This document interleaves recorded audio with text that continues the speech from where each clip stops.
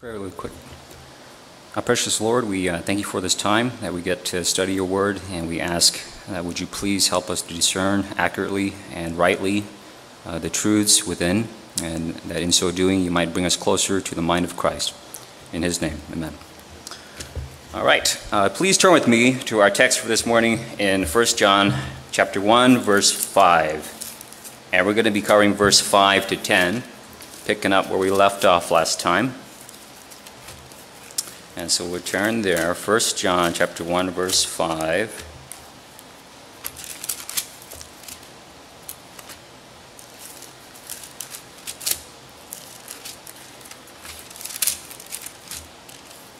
Okay, it reads, verse 5, "This is the message we have heard from him and announced to you, that God is light, and in him there is no darkness at all. If we say that we have fellowship with him and yet walk in darkness, we lie and do not practice the truth.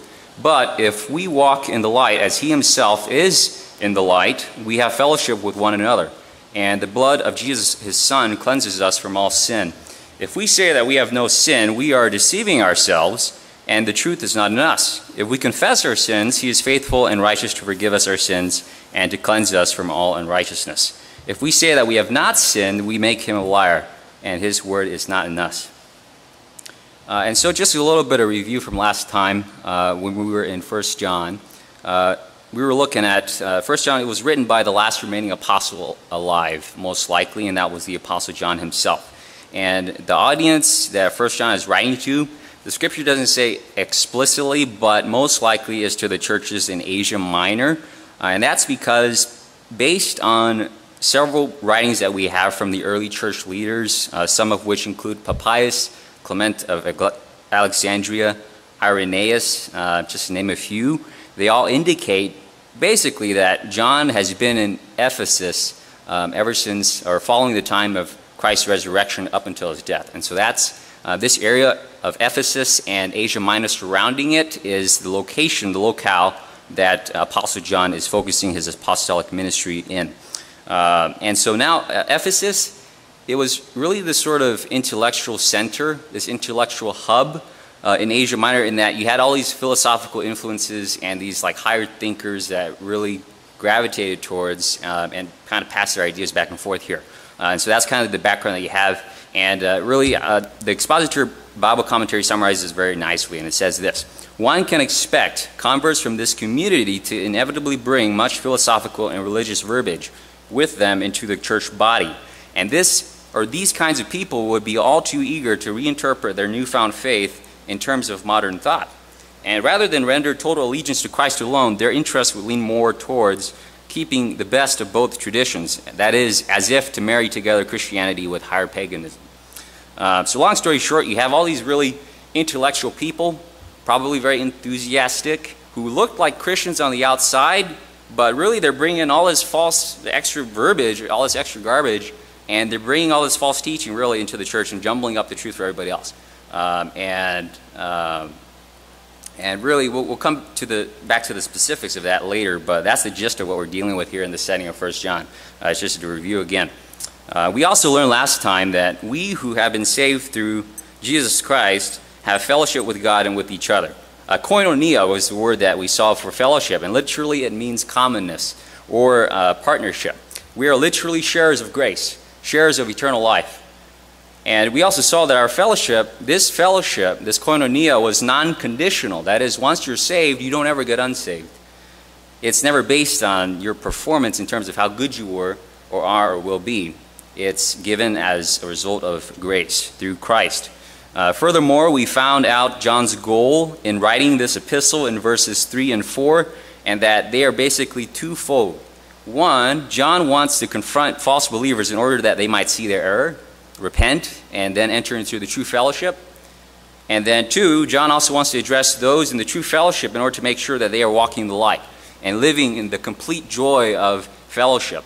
And that's verse 4. And remember, the joy of the fellowship was what is at stake here when it comes to true believers. We can't lose the actual fellowship itself, but we can't lose an element of it, and that was the joy of fellowship. It is possible for a true believer, a true convert of God, to not experience the joy of his fellowship with God and with each other as part of the local body.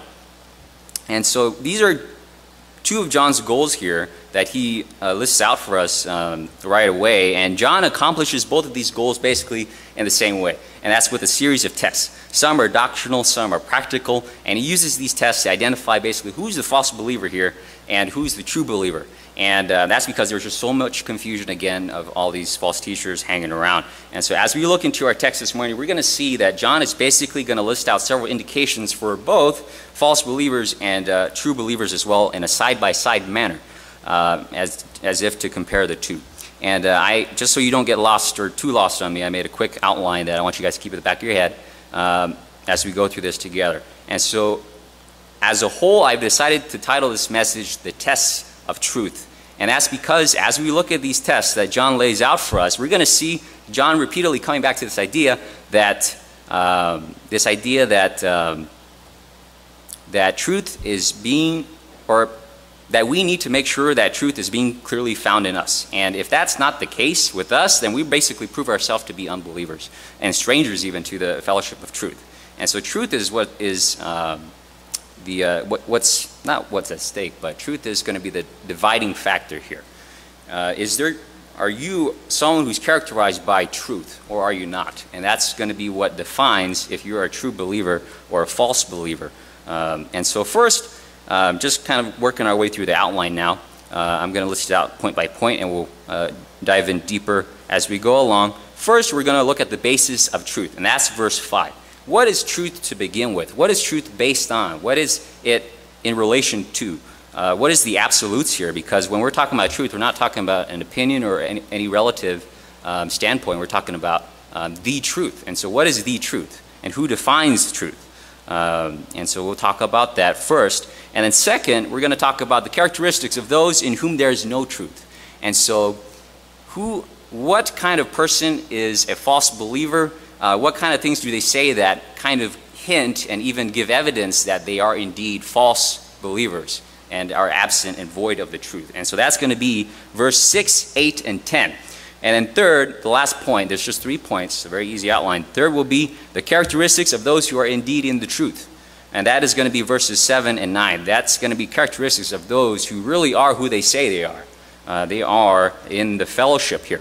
And so you'll notice that the verse references sort of go back and forth in a kind of a alternating flow. And again, that's just because John is purposefully placing these characteristics side by side, describing the false believer and then describing the true believer and then the false believer and then the true believer over and over again, as if to highlight the differences between these two groups. And so with that, let's go ahead and tread into our new text, new ground here. First point in our outline again was the basis of truth. That's verse 5. This is the message, verse 5, that we have heard from him and announced to you, that God is light and in him there is no darkness at all. And so we'll focus on the first part here. So John, he first reaffirms the authority of his message. He is saying that what he's about to say in the coming verses comes directly from Jesus Christ. Why does he say that? Why does he see the importance in saying that? What is he trying to accomplish here? What does he accomplish here? And well, like we said, there were these false teachers who were growing in their influence within the Asia Minor churches. And John, knowing this, he directly does warn the flock to be on the alert. And you don't have to turn to these, but let me read to you a couple examples of John's warnings in this epistle, just so that you have an idea of just how much of a problem this was. So 1 John 4, verse 1, John says, "Beloved, do not believe every spirit, but test the spirits to see whether they are from God, because many false prophets have gone out into the world." And so here, John is establishing the very real problem that, look, the false teachers, the false prophets here, there are many of them. There's a whole lot of them. There's not one or two or even a little group. They're all over the place. And so this is one of the reasons why John is wanting to lay out his credentials here. And then also too, if you back up a little bit in 1 John chapter 3, verse 7, he says, another warning here. He says, "Little children, make sure no one deceives you." And so not only are there a whole lot of them, these false teachers, but they're looking to deceive. They're not passive here. They've got an agenda, and that agenda is to false around that false teaching, and not only deceivers here, but you know what? They're one more thing. They're flat out anti-Christ. And you back up again in chapter 2, verse 18, and you'll see that. And John says, "Children, it is the last hour, and just as you heard that the Antichrist is coming, even now many Antichrists have appeared." And so false prophets are anti-Christ in the sense that what they believe and what they teach goes against the very nature and against the very person of Jesus Christ. And so these guys are the enemies here.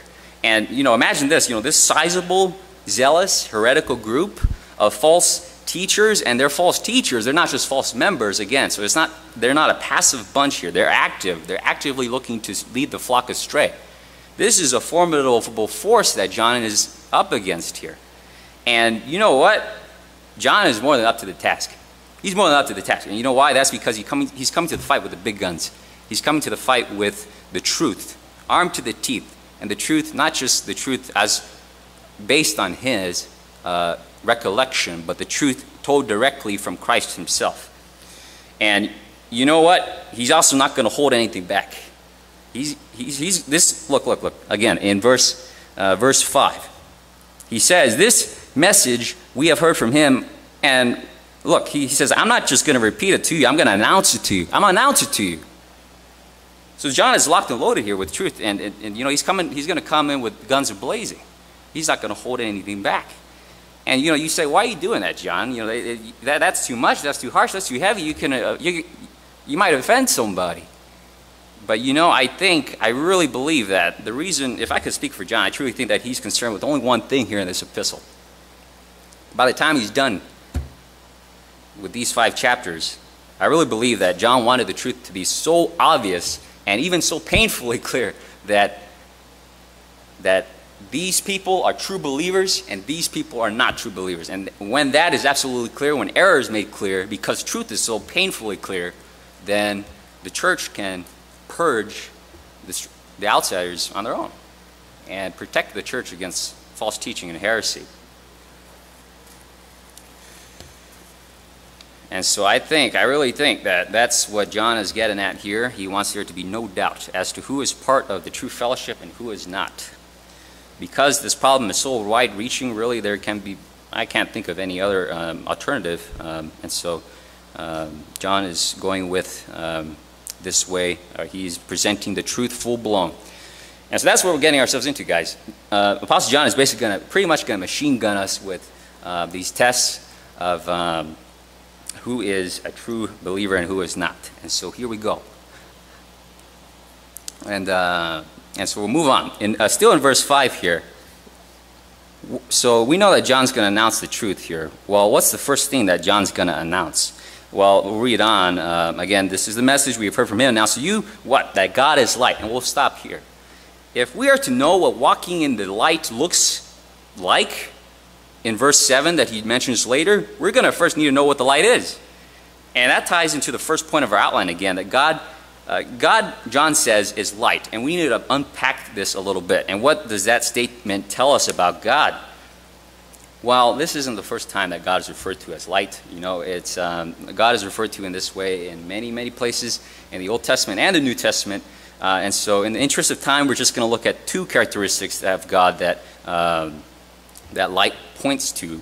But even with just those 2, I think you'll really see why light is just such a fitting description of God. And so if you can turn with me to Isaiah chapter 60, and this is really something. And so we'll turn it together in Isaiah chapter 60.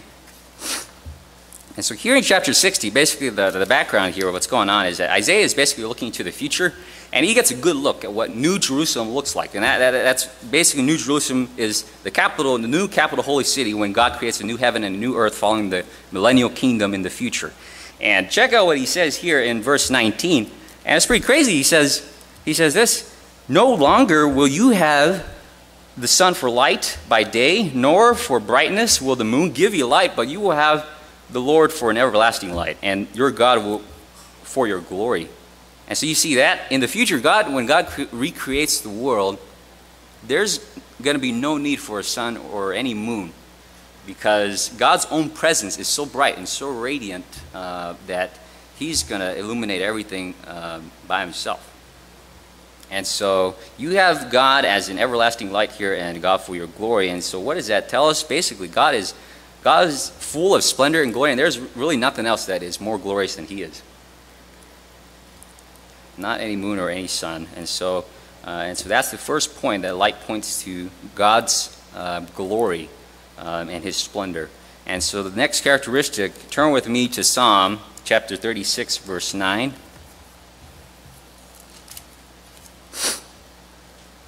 And we'll read here in verse 9.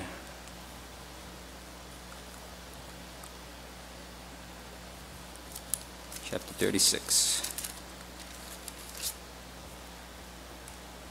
Okay, it says, "For with you is the fountain of life, in your light we see light."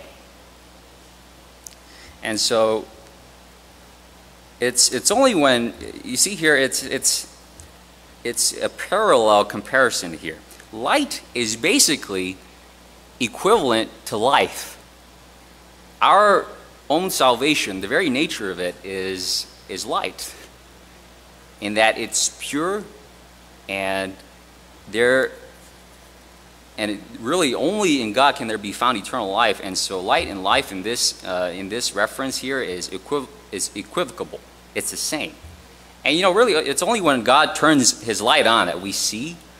And what I mean by that is, we wouldn't understand anything if God didn't reveal it to us.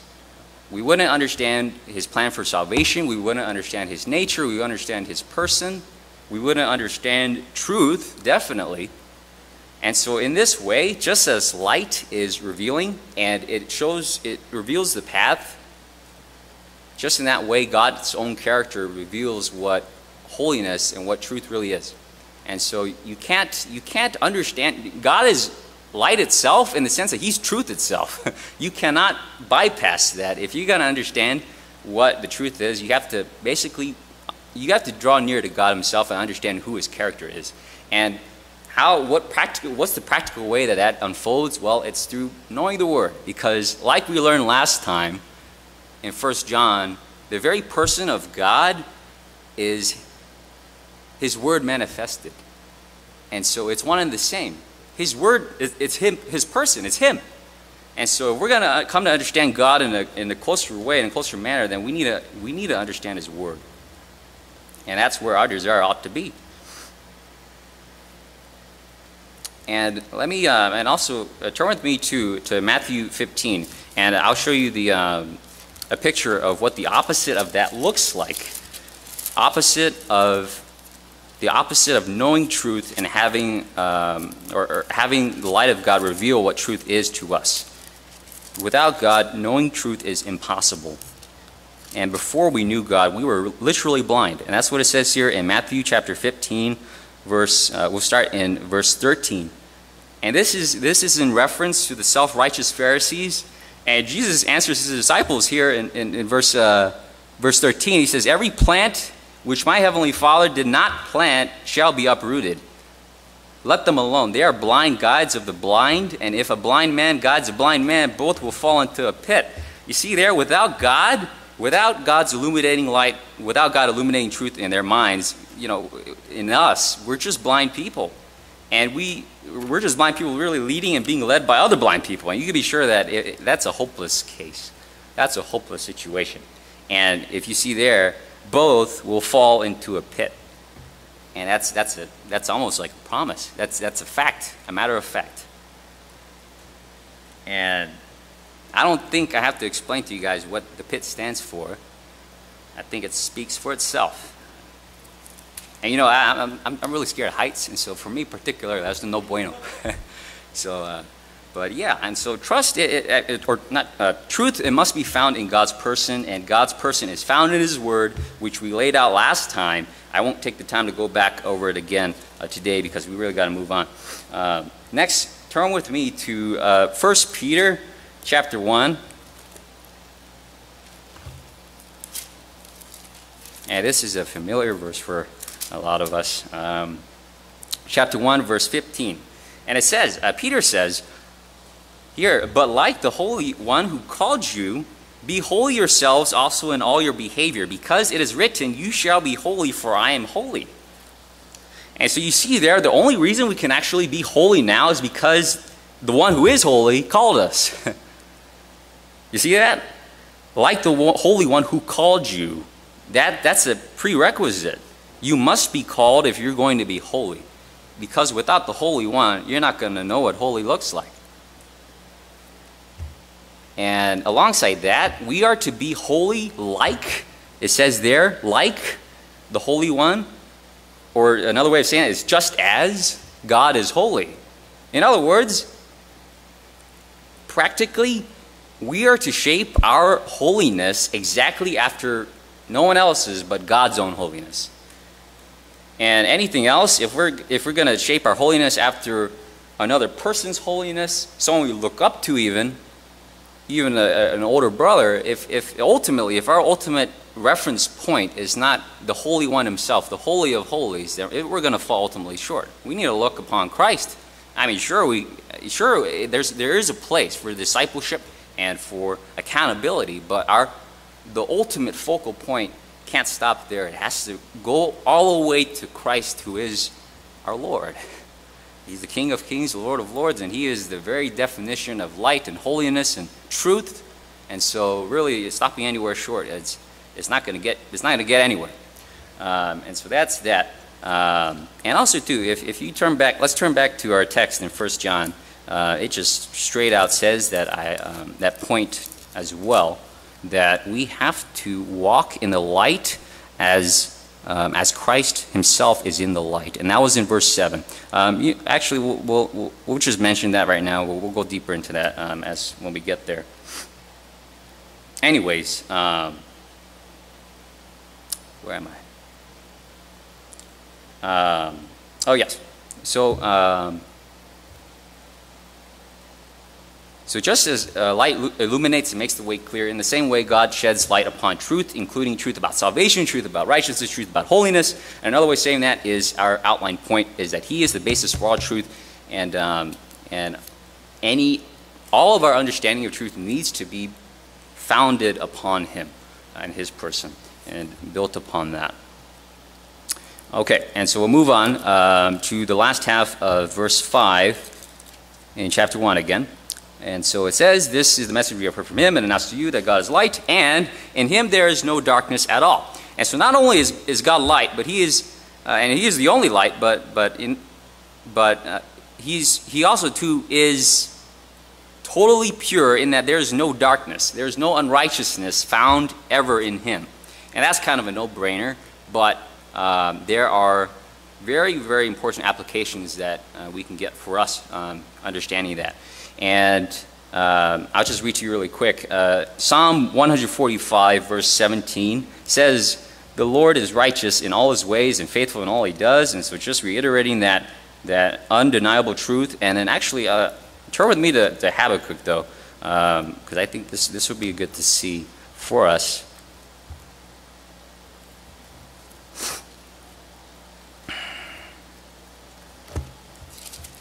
And that's almost right before New Testament, before Zephaniah, after Nahum.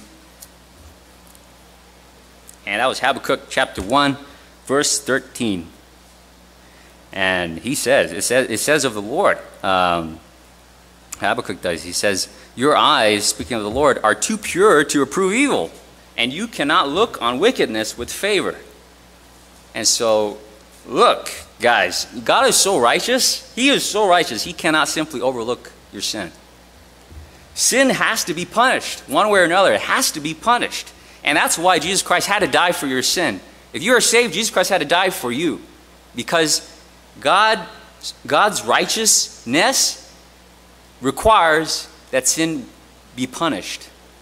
And that's what He did in Christ on your behalf, if you are believing into Him as your Lord and your Savior. That's exactly what needed to happen, and that is what happened. That is the reality of your life if you are placing your faith in Christ.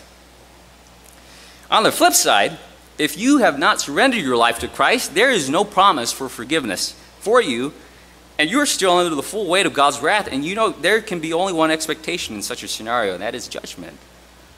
And so, guys, I'm being very serious with you now. If you have not repented and come come back to the Lord and surrender to Him and confess faith, begging Him to forgive you in Christ, believing what He's done for you, if you haven't done that, then really, really consider your heart, because nothing else in this world is important at all until you solve the greatest problem in your life, which is this, that God's wrath is upon your sin. And it will be exercised either on you, or if you choose to believe and put all your faith in Christ, then on Him in your place. And so just that really warrants some very serious consideration. And I do want to encourage you guys to do that if you have not done so already. But that's just a side point. Anyways, let's get back and move on. So darkness, it's the very opposite of light, and it stands for, unlike light, darkness is basically a Christ-less life. And you don't have to turn here, but we know from Colossians chapter 1, verse 13, that we who believe have been literally rescued by God out of the domain of darkness and transferred into His kingdom. And before that, though, we were all once children of darkness. We all started there. And the only reason that we are now in the light is because we were literally plucked out. We were literally plucked out of that dark domain and transferred into life. And turn with me, though, right now to John, the Gospel of John, chapter 1. And we'll find out another thing about darkness here. And that's chapter 1, verse 4 to 5. And we read here, "In Him was life," talking of Christ, "and the life was the light of men." Again, talking back about that point, that life and light really is synonymous here, in that it is a quality that only the Lord has and those who believe into Him. And verse 5, "The light shines in the darkness, and the darkness did not comprehend it." And so I was looking at different translations for verse 5, and you know, some of them say comprehend it at the end, but a good many of them say overcome it. And I looked at the Greek word of that, and I really think overcome seems to be a more accurate translation. It seems to be a little bit better translation than comprehend.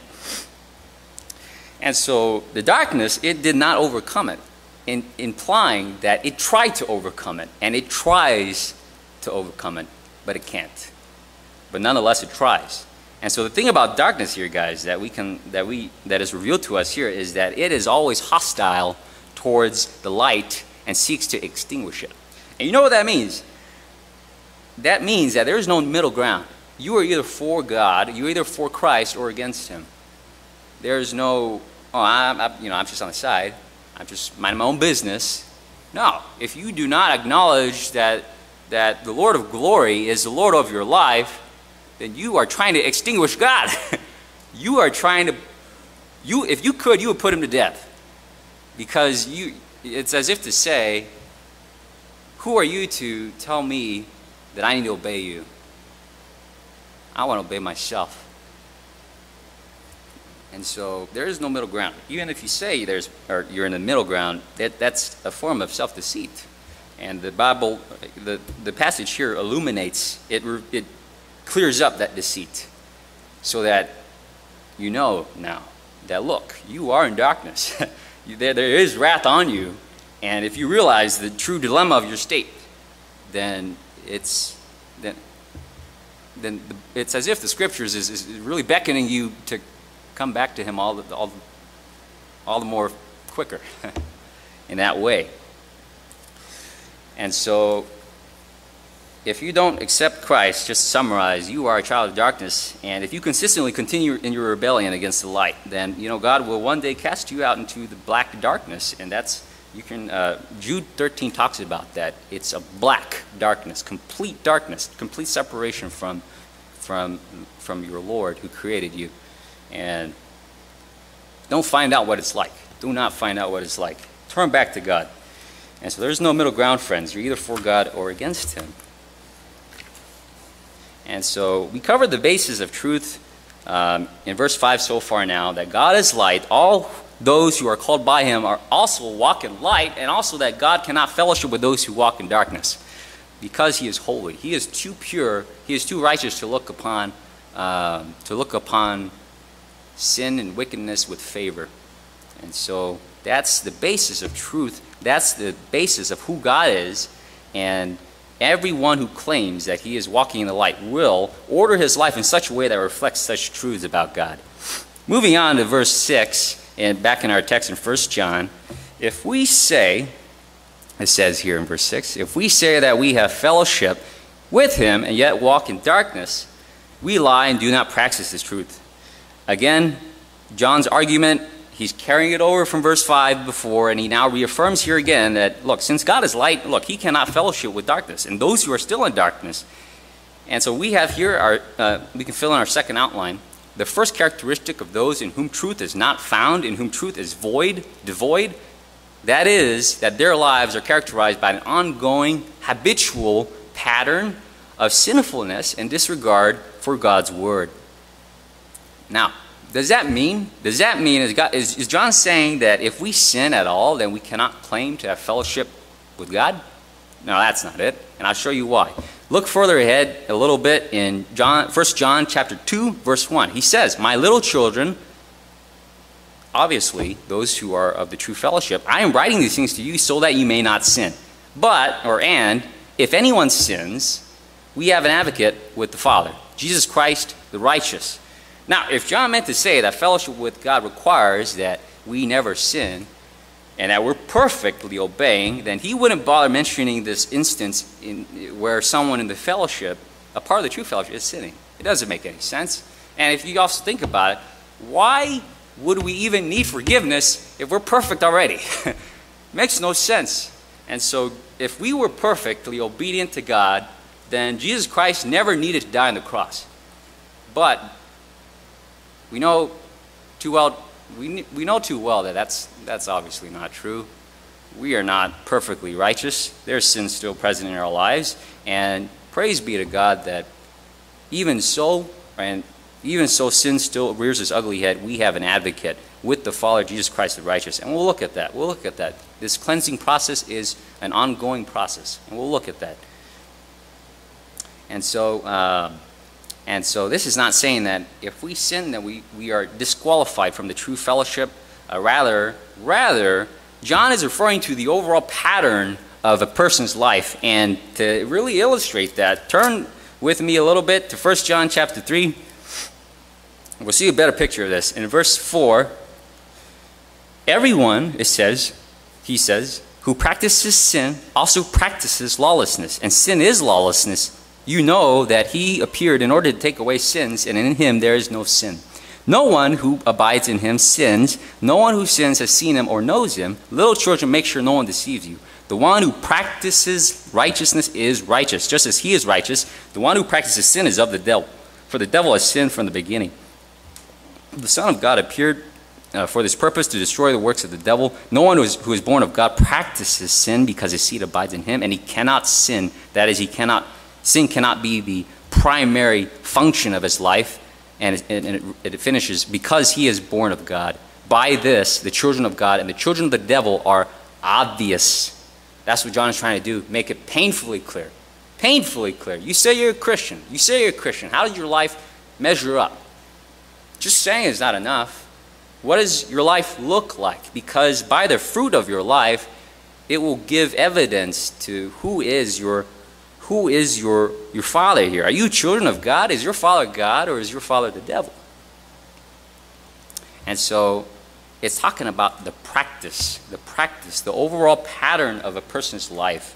That's what the issue is here. A practical, ongoing lifestyle, moment by moment, obedience, love for God, and hatred and forsaking of sin. And so that's the idea of walking here. It's referring to that, just that. And next we'll go ahead and look at one of the false teachings that was really responsible for this way of thinking that kind of seeped into the church or the churches. It was a heresy called Gnosticism. And let me read to you a definition that this commentator named William Barclay gives, because he summarizes it better than I can ever. And listen here. Barclay says, There were those who claimed to be specially intellectual and spiritually advanced, but whose lives showed no sign of it. They claimed to have advanced so far along the road of knowledge and of spirituality that for them sin had ceased to matter and the laws had ceased to exist. Basically, these guys were saying that they were claiming that it made no difference how they lived because they reached a certain high point of enlightenment and spirituality. And needless to say, that's just plain wrong. That's just a bunch of baloney, if anything else. And, you know, truth, it's never only intellectual. Sure, there's an intellectual element, but it's never only intellectual. That's not the point. And it's not even only moral. It's not humanitarian. It's not for you to be a good person, to feel good about yourself, or to live in relative peace to everybody else. No, it's about obedience.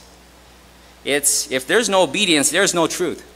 Because truth, it points to and it demands obedience. And that's the crux of it, really. If you missed obedience, you missed the whole point. You're off in some other thing.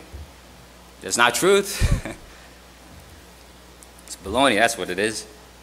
And, you know, turn with me to Matthew 7, verse 21, and we'll see a very graphic picture of this. Chapter 7, that was, verse 21. And this is Christ. Way into the future. And he says, not everyone, or speaking of the future, that is, not everyone who says to me, Lord, Lord, will enter the kingdom of heaven, but he who does the will of my Father who is in heaven will enter. Many will say to me on that day, Lord, Lord, did we not prophesy in your name, and in your name cast out demons, and in your name perform many miracles?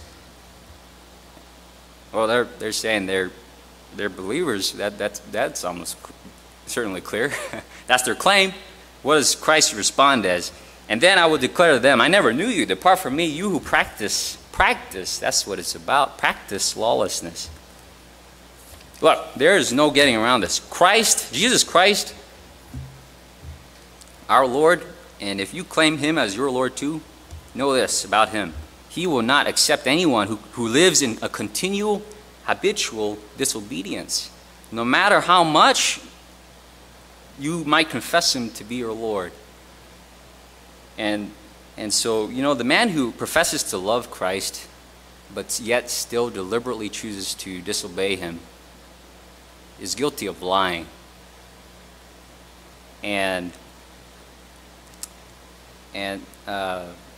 not to scare you guys so much, but it's really about the practice of your life. We're not talking about an instant. See, it's about the culmination of your life, day to day to day. Or, sorry, day to day to day. And yeah, so don't. Yeah, the point of this is not for you to get so overly depressed about your sin, but it's for you to be realistic, like biblically minded, so that you have a realistic diagnostic of where your life is before the Lord. And really, if you do love the Lord, this is not going to be an issue. This is not going to be an issue. But again, if truth is in us, it will be evidenced. It will be evidenced by the practice of your life. And so that's what we're trying to get at here. Not to scare you. And so we'll move on. And so just to summarize again, verse 6. So you can't separate truth from obedience. It's not about what you say. It's about what you say and what you do. And so it's both. What you do needs to line up with what you say in terms of your faith in the Lord. Verse 7, moving on. But back in 1 John here. Verse 7. But if we walk in the light as he himself is in the light, we have fellowship with one another. And the blood of Jesus, his son, cleanses us from all sin. Again, John is carrying over our same argument from verse 5. Since God is light, those who have fellowship with him will walk in the light. It's just, it's no brainer there.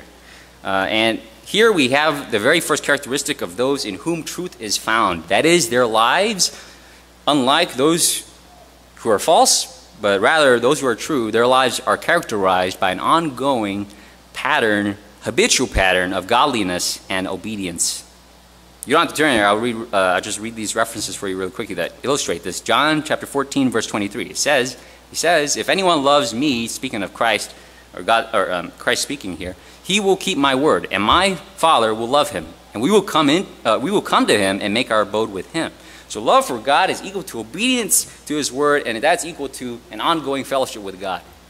And Ephesians chapter 4, 1-3, I read it to you. Therefore, the prisoner of the Lord, I, the prisoner of the Lord, implore you, Paul's saying here to the church, the Ephesian church, I implore you to walk in a manner worthy of the calling with which you have been called, with all humility and gentleness, with patience, showing tolerance for one another in love, being diligent to preserve the unity of the Spirit in the bond of peace.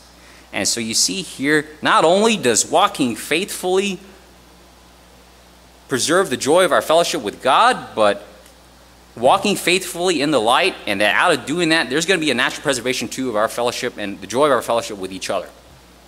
Walking in a manner worthy of the calling of the gospel as a church will ensure that we are maintaining the unity that is characteristic of the true fellowship. And so those two, and also I mentioned really quick, Ezra chapter 7 verse 10, little Ezra somewhere, he's saying that he set his heart to study the law of the Lord and to practice it and to teach his statutes and ordinances in Israel. There's the three parts of Christian life. That's what our lives as believers will gravitate to. That is three parts. We're going to study the Word, we're going to practice the Word, and then we're going to teach the Word in whatever capacity we can. Not just talking about pastor teachers, we're talking about everybody who is part of the true fellowship. This is the bread and butter of our lives. And so you see here, truth is first to be discovered, not just stop there, it's not an intellectual thing, but it's to be discovered so that it is then to be obeyed. And then taught to other people so that they can obey it too. And so that's the crux of it all.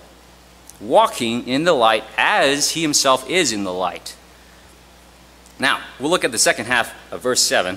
So just reading the whole verse again to get the context. But if we walk in the light as he himself is in the light, we have fellowship with one another, yes.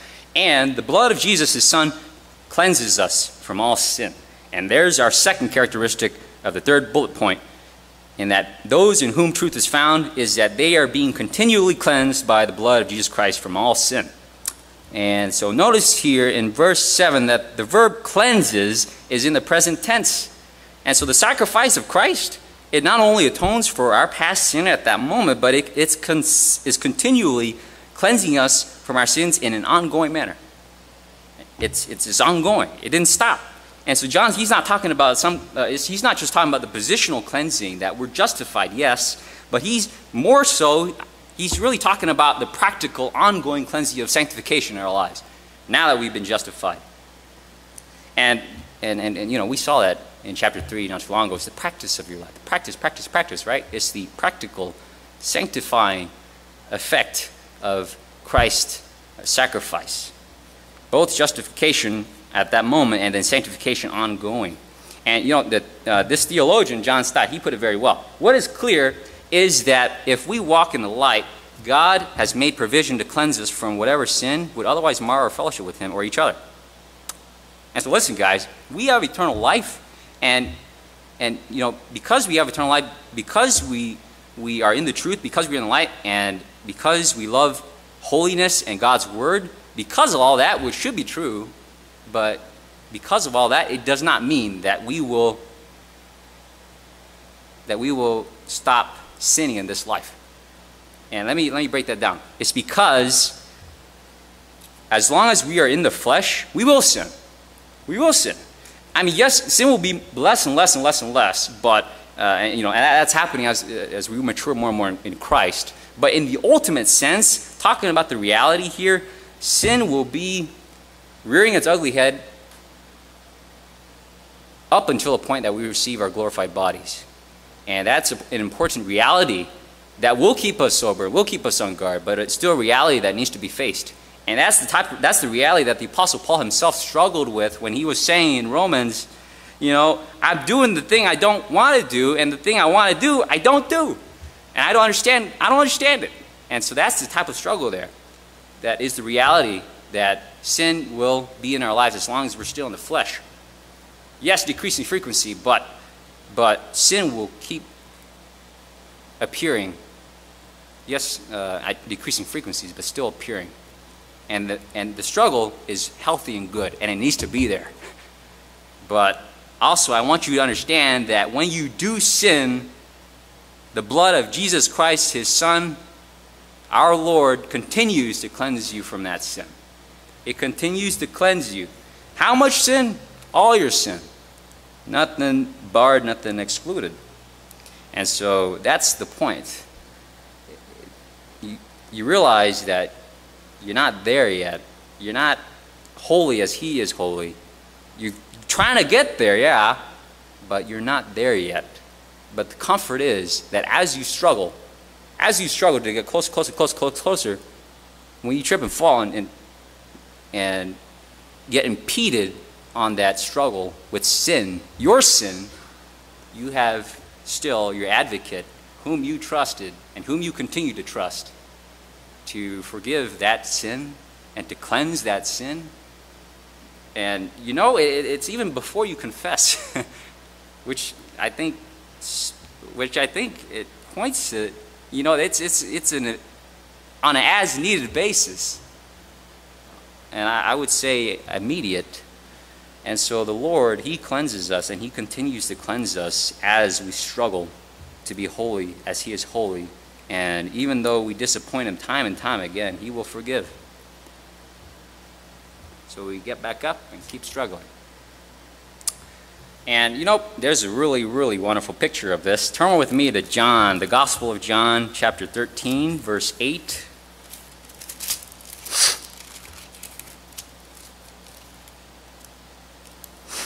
This picture of a cleansing process for believers. And so verse 8 in chapter 13 of the Gospel of John, here Jesus is he is washing the disciples' feet. And here in verse 8, it's Peter's turn. And you know, see, and of course, knowing how humble Peter is, right?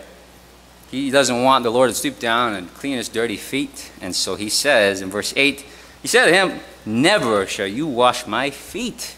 Jesus answered him, "If I do not wash your feet, or if I do not wash you, you have no part with me." And Simon Peter said to him, "Lord, then wash not only my feet, but also my hands and my head." You know, typical gung-ho Peter, right? And so Jesus said to him, you know, knock it off, Peter. The point is, he who has bathed, it says, needs only to wash his feet, but is completely clean, and you are clean. What Jesus is basically saying here is, in salvation, you are bathed in Christ, who removes all sin from you at that moment. In terms of your complete forgiveness, you are already clean, and you do not need to ever take a bath again. Well, spiritually speaking, please take baths. But in that spiritual sense of that. But as you walk through this world, this fallen world, and you're going to get your feet dirty. You know, the dust of sin is going to get back on you. Even though the true essence of your inner person is totally different now. But yet, the dust of sin will keep getting on your feet. And what Christ is saying here, look, he's going to clean the remnants, the reappearing remnants of sin from you too. And so, isn't that something? What a truth that is, that Christ provides continual washing and cleansing for those who are his. And so there's that. And just to quickly summarize from verses 6 and 7 as we move on, if you are saved, the habitual practice of sin has been broken. Sin is no longer the pattern of your life, but only sporadic events that interrupt the ongoing, now habitual practice of righteousness. And even as those sporadic events of sin do occur, you know, they themselves too are being cleansed and forgiven completely by the blood of Jesus our Lord. And so that is such a wonderful truth that we need to always bear in mind. And we'll try to move on to verse 8 and see how far we can get. Verse 8, that's verse 8 back in 1 John. All right. And I think this will be our last point today.